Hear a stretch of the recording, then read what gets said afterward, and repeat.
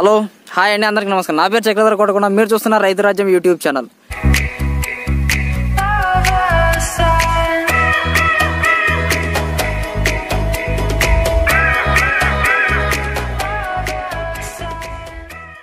బంతి సాగు చేస్తాడనమాట. బంతి సాగు వెనకలు కనబడుతుంది కదా, బంతి సాగు. దాంట్లో వాడు ఒక ట్రయల్ రన్గా ఒక 3,000 మొక్కలు వేసాడనమాట.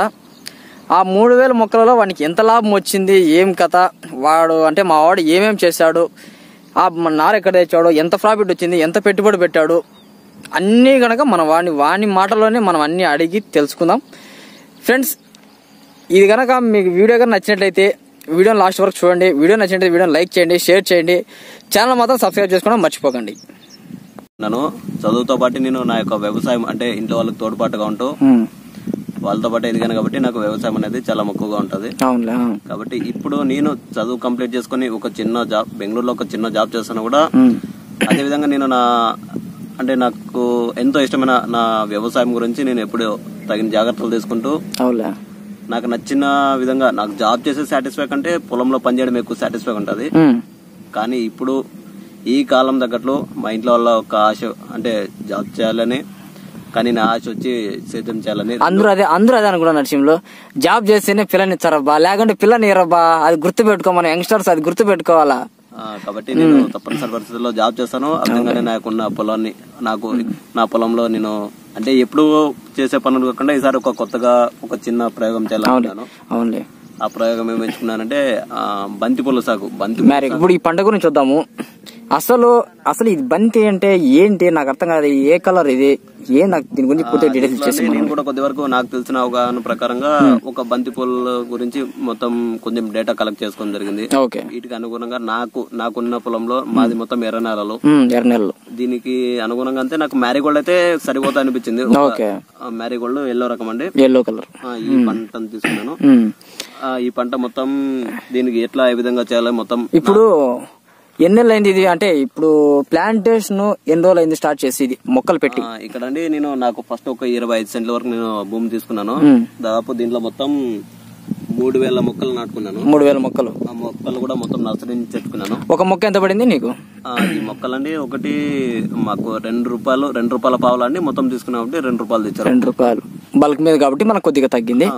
ఓకే, అంటే ఈ కలర్లు ఉన్నాయి కదా, ఇంకా చూడు అక్కడ ఆడ రెడ్ ఉంది, ఎల్లో ఉంది. దీంట్లోనే మీరు చూస్తారండి, రెడ్ చూస్తున్నారు. అవును, అక్కడ ఉన్నాయి.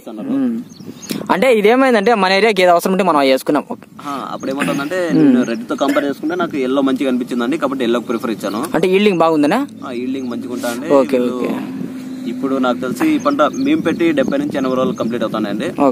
దాదాపు ఒక 30 రోజుల నుంచి పూలు తెంపడం జరుగుతుంది. మాకు ఏంటంటే ఇప్పుడు ప్రధానంగా మాకు మార్కెట్ అనేది అంటే చుట్టుపక్కల ఎక్కడికి వెళ్ళాలన్నా మాకు దగ్గరలో ఒక చిన్న ఊరు మాత్రం ఉంది. బయట అంటే ఇక్కడ మదనపల్లి కావచ్చు, కడప కావచ్చు, అక్కడ వాళ్ళు ఎక్కువ సాగు చేస్తారు. కాబట్టి అక్కడ నుంచి పూలు ఇక్కడ ఇంపోర్ట్ చేసుకోవడం జరుగుతుంది మార్కెట్ ఉన్న పరంగా. మేమేం చేస్తామంటే ఫస్ట్ మార్కెట్ వాళ్ళని అప్రోచ్ అయినాము. వాళ్ళు మాకు అధిక మొత్తాదులో కాకుండా రోజుకి కొన్ని ఒక 15 కేజీల నుంచి 20 కేజీలు ఒకటే రోజు కోయకుండా రోజు ఇన్ని ఇస్తే మాకు అంటే వాళ్ళకి సేల్ అవడానికి ఈజీ అవుతుంది, మాకు డైలీ మార్కెటింగ్ ఉండాలని మేము ఇప్పుడు ఉన్న పూలని ఒక నెల నుంచి తెంపుతున్నాము. రోజుకి 20 నుంచి 30 కేజీలు తెంపుతాము. 20 నుంచి 30 కిలోలు. మార్కెట్ లో ధరలు అంటే ఏమవుతుందంటే వాళ్ళు ఎక్కువ లేదు తక్కువ లేదు, ₹15 కేజీ ₹15 లెక్కన మాకు రోజు ధర వాళ్ళు ఇవ్వడం జరుగుతుంది. ఫిక్స్, ఎక్కువ లేదు తక్కువ లేదు అందాజుగా. ఇప్పుడు పండగ కాబట్టి ఒక వారం నుంచి ఒక ₹5 పెంచి ఒక కేజీ ₹20 చొప్పున పోతుంది. అంటే ఇప్పుడు ఈ మొక్కలకి మన పెట్టుబడికి అంటే కల్టివేషన్ టు ఇప్పుడు మన క్రాప్ చేసి మనకి ఎంత ఖర్చు అయింది పూర్తిగా మొక్కలకు కానీ, సేద్యానికి కానీ, మందులకు కానీ? మొక్కలు కానీ ₹6,000 నికరంగా మొక్కలు ఖర్చు అయింది. మొక్కలు తర్వాత ఇంకా మనం సేంద్రీయ పద్ధతిలో ప్రయత్నించాను. పేడ వేసాడు మా వాడు, ఎంత పేడ వేసినాడు దీనికి ముందుగానే. ఇంట్లో పశువులు ఉన్నాయి కాబట్టి అధిక మొత్తాదులో మనము నాకు తెలిసి ఖర్చులు తగ్గించడానికి మొత్తం ఆర్గానిక్ పద్ధతిలో ప్రయోగించాలనుకున్నాము. కానీ తప్పనిసరి పరిస్థితుల్లో ఇప్పుడున్న వాతావరణానికి అనుగుణంగా కొన్ని పెస్టిసైడ్స్ యూజ్ చేయాలి. అవునులే, వాతావరణం అటు ఇటు ఉంది కాబట్టి అవి వాడాలి తప్పదు. వీలైనంత వరకు ఖర్చులు తగ్గించడానికి ప్రయత్నించాను. ఓకే, ఇప్పుడు నీకు స్పేసింగ్ ఎంత ఉంది ఒకసారికి? నేను చెట్టు నుంచి చెట్టుకొచ్చి మొక్క నుంచి మొక్కకు వచ్చి దాదాపు 40 సెంటీమీటర్ల వరకు గ్యాప్ మెయింటైన్ చేసినాను. ఓకే. మొక్కకి సాలుకి ఎంత ఉంది ఇప్పుడు? సాలుకి నాకు తెలుసండి 1 మీటర్ వరకు గ్యాప్. 1 మీటర్ వరకు ఉంటుంది. Okay okay. అందాజుగా ఒక 30 సెంట్స్ లో మనకి 3000 మొక్క. 3000 మొక్క మనకి 30 సెంట్స్ లో ఆ డిస్టెన్స్ ప్రకారం మనకు పడింది. ఆ లెక్క ప్రకారం మనము మొక్కలు అయితే నీకు 6,000 రూపాయలు మొక్కలు పడ్డాయి మనకి వచ్చేసి. ఓకే. ఇప్పుడు స్టార్టింగ్ నుంచి మనము కెమికల్ జోలికి పోలేదుగా? నాకు తెలిసి కెమికల్స్ వెళ్ళండి ఒక 2 సార్లు మాత్రమే నేను పురుగు ఇట్లాంటి వాటికి మాత్రమే నేను పెస్టిసైడ్ ప్రిఫర్ చేశాను. ఓకే. అంటే సత్వలు ఏమేస్తారు ఏం కథ అంటే ఏమన్నా? ఫస్ట్ మొత్తం ఈ విధంగా ఎరువు వాడడం జరిగింది. తర్వాత మామూలుగా దుక్కిలోనే మనం ఈ పశువుల పెంట ఉంటుంది కదా అది వేసేసినారు. ఓకే. తర్వాత ఇంకా 3 తర్వాత ఒక చెట్లు ఒక నాటి ఒక తోకం అయిపోయిన తర్వాత 3-17 ఒక 3-19 పాస్పేట్. తర్వాత ఇంకా వర్షం అనుగుణంగా దానికి ఇంకొకసారి వచ్చి 28 వేసినానండి. Okay okay. ఇంకా ఇవి తప్ప పెద్దగా పెట్టుబడులు ఏం లేవండి. అమ్మ నాన్న ఉంటారు వాళ్ళిద్దరే తోగడం కానీ చూసుకోవాలి. అంటే ఇప్పుడు మనకు పూలు పెరిగేదానికి మంచులు అయితే అవసరం లేదు కదా? ఎట్లా మీ నాయన మీ అమ్మ ఉండారు, ఇద్దరు పెరుగుతారు, డైలీ ఒక 20 కిలోలు పెరుక్కున్నారు. 20 రూపాయలు వేసినాక చాలు మనకు 400 వస్తుంది. నెలకి 12,000 చొప్పున వస్తుంది. 12,000 అంటే నీకు ఆ 2,000 కన్నా తీసేయడం ఎందుకంటే ఇప్పుడు ఏదైనా పురుగు పుట్ట సత్వలో పడేసుకోవాలని ఆ 2,000 తీసేసిన నెలకి వాళ్ళకి హ్యాపీగా 10,000 రూపాయలు ఇంటికాంటి సంపాదించుకుంటారు కదా, చాలా హ్యాపీ కదా. ఇప్పుడున్న కాలంలో అయితే పక్కన వాళ్ళు కూరగాయలు పెట్టి ఇబ్బందులు పడి పెట్టిన డబ్బులు వచ్చి పరిస్థితి లేకుండా వాళ్ళు చేసే కష్టం పోగొట్టుకుని డబ్బులు రాలని నిరాశ పడేదానికంటే కొద్ది వరకు మనం పెట్టుకున్న పంటలోనే మన ఇంట్లో వాళ్ళే పనిచేస్తే రోజుకి 400 నుంచి 500 రూపాయలు నికరంగా డబ్బులు వస్తాయండి. హ్యాపీ అంటే ఒక 30 సెంట్స్ లో.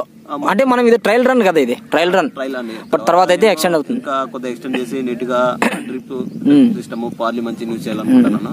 ఇప్పటికైతే మా డ్రిప్ గిప్ ఏం వేయలేదండి. అంటే ఇది ట్రయల్ రన్ మాత్రము. ఇప్పుడు ట్రయల్ రన్ ఆల్రెడీ సక్సెస్ అయిపోయాడు మావాడు. తర్వాత వచ్చేసి ట్రయల్ రన్ ఇది ఈల్డింగ్ క్రాప్ పూర్తిగా వాడి చేతికి డబ్బు వచ్చిన తర్వాత నెక్స్ట్ ప్లాన్ చేస్తాడు. అటు సైడ్ ఉంది ల్యాండ్ ఉంది, దాన్ని ఎక్స్టెండ్ చేస్తాడు అనమాట. చూద్దాం. నెక్స్ట్ ఒక 6 ఎకరాల వరకు నేను ప్లాన్ చేయాలనుకుంటున్నాను. ప్లాన్ చేస్తాను. ఆ తర్వాత నాకు తెలిసి ఏంటంటే అన్నిటికో ఇప్పుడు కూరగాయలకి దీనికి వ్యత్యాసం ఏంటంటే అండి, కూరగాయలు కొన్ని రోజులు 10 నుంచి 15 రోజుల వరకు ఒక కాపు తెంపాలి. అప్పుడు కూలీలు అధికంగా ఉంటారు. మార్కెట్ ఎట్లుంటుంది మనం తీసుకెళ్లిన రోజు ఎక్కువ కూరగాయలు వస్తే తక్కువ ధర వేయడము. ఇంకా ఈ విధంగా వీటన్నిటికంటే ఇవైతే అండి రోజుకి ఒక 20 నుంచి 30 కేజీలు అండి. ఇట్లా వాళ్ళు 400 నుంచి 500 రూపాయలు డబ్బులు వస్తాయి. అదే బెస్ట్ నాకు తెలిసి. అట్లా రోజు 400 నుంచి 500 రూపాయలు మన ఖర్చులు ఏముండవండి. పొద్దున్న ఒక 8కి అట్లా వస్తారు. ఆల్రెడీ మీ నాయన ఒకసారి పెరిగేసి మనం పొద్దున్న ఇడికి వచ్చి పోయినప్పుడు పెరుగుతా అన్నాడు.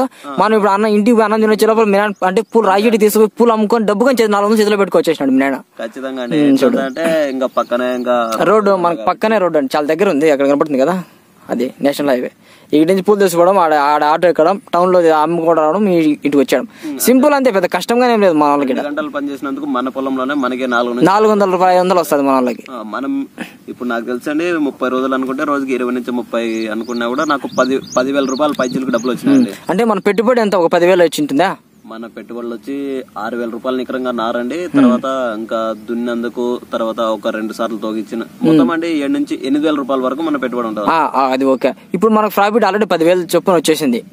ఇంకా నాకు తెలిసి అండి ఇంకా ఇంకొక నెల నుంచి నెలన్నర వరకు మన పూలు తెంపుకోవడానికి అవకాశం ఉంటుంది. ఒక 10 వచ్చింది, ఇంకొస్తే నీకు లాభం. ఇంకా ఏమొచ్చినా కూడా 10,000 కానీ 15,000 20,000 ఎంతనా మేబీ, ఎందుకంటే ఆ రేట్లు అప్ అండ్ డౌన్ ఉంటాయి కదా. ఆ రేట్లు బట్టి మనకి అట్లా ఇటు ఉన్నా గానీ మనకి ఎంతనా రాని 10 రాని 20,000 ఎంతనా రాని వచ్చింది మనకు ప్రాఫిట్ నీకు ఆదాయం. ఖచ్చితంగా అండి. దీంట్లో మనం ముఖ్యంగా ఇంకోటి గమనించాల్సిందంటే నేను నష్టపోలేదండి. నీ ఆల్రెడీ ప్రాఫిట్ నీకు వచ్చింది కదా, 10,000 వచ్చేసి. నేను ఇప్పుడు నష్టపోను. ఇంకా ముందులో ఈ పంట పెట్టాలనుకున్నా నాకు ఒక ధైర్యం ఉంటుంది. ఎందుకంటే అనుభవం వచ్చింది నీకు. నాకు ఒక అనుభవం. తర్వాత ఎక్కువ కూలోళ్ళు లేనప్పుడు వాళ్ళకి మనం మార్కెట్ కి కూరగాయలు అయితే అక్కడ అమ్మిన డబ్బులు బట్టి వీళ్ళకి మనం కూలోళ్ళు డబ్బులు ఇవ్వలేమండి. ఫిక్స్ ఉంటాయని 200 180 ఎంతో డబ్బులు. కానీ ఇక్కడ కూలోళ్ళు మనమైనప్పుడు సొంత మనుషులు కదా, మేము అమ్మ ఇద్దరే పెరుగుతున్నారు. వేరే వాళ్ళకి పనికి వెళ్ళి వాళ్ళ పని చేశానుకంటే మన సొంతంగా హ్యాపీగా ఇంటికాడ ఉండే నెలకు మీ అమ్మ నాకు తెలిసి చాలా గ్రేటర్ అబ్బా. 15,000 సంపాదిస్తారు. నువ్వు బెంగళూరు నుండి 10,000 సంపాదిస్తాను. మీ అమ్మ మీ నాయన ఇక్కడ ఉండి 15,000 సంపాదిస్తాను. గ్రేట్ నిజంగా ఇది మీ నాయన వాళ్ళు చాలా మంచి ప్లాన్ వేసినాడు ఇది మీ నాయన. మీ నాన్న కాదు, నీ ప్లాన్ ఇది, నువ్వు వేసిన ప్లాన్ ఇది, నువ్వు వేసి నీ ట్రయల్ రన్ చెప్పడం అంత ట్రయల్ రన్ నువ్వు నేర్చుకోవాలి, చేయాలి, నెక్స్ట్ పెద్ద మొత్తంలో వేయాలని కాబట్టి నువ్వు దిగినా కాబట్టి ఈ ప్లాన్ సక్సెస్ అయింది. లేకుంటే మీ నాన్న ఇప్పుడు వంకాయ టమాటా మిరప ఆ పక్కే పోతాడు. ఖచ్చితంగా ఇప్పుడు ఏంటంటే రోజుకి 400 నుంచి 500 రూపాయలు వచ్చినప్పుడు మనకి నెల 5కి 10,000 రూపాయలు కనిపిస్తాయండి తీసుకున్నా. ఇంకా వేరే పొలాల్లో ఇంతే పంట పెడితే కూరగాయల్లో 10,000 రూపాయలు తేలేము, లెక్క రాదు, తెలుసు కదా, రాదు. నాకు తెలిసి పంట మొత్తం అనుకున్నా కూడా ఒక 30 నుంచి 35,000 రూపాయలు ఉంటుందండి. ఇంకా మనకు తెలిసి ఇంకా 15-20 వేలు ఇంకా ఆదాయం రావచ్చు కదా నరసింహుడు అనుకుంటాను. ఒక 30% అయిందంటే ఇంకొక 70% ఇంకా పూలు ఫుల్ గా తోట మీద ఉన్నాయి కాబట్టి మనకు మినిమం ఇంకా 20 వేలు రావచ్చు అనే ఎక్స్పెక్టేషన్ అయితే ఉండదు. చూడండి, నాకు తెలిసి ఇంకా అంటే పక్కన పంటలు పెట్టడం గానీ కూరగాయలతో కంపేర్ చేసుకుంటే ఇది బెటర్ అనిపిస్తుంది. అంటే బెటర్ అన్న కారణం ఏంటంటే ప్రతిరోజు ఇప్పుడు నెలంతా మనకు పోతా అన్నప్పుడు 15 పూలు పోతా లెక్క వస్తున్నప్పుడు 15 రోజులు ఖర్చులు పోయిన 15 రోజులు మనకు ఆదాయం కనపడుతుంది.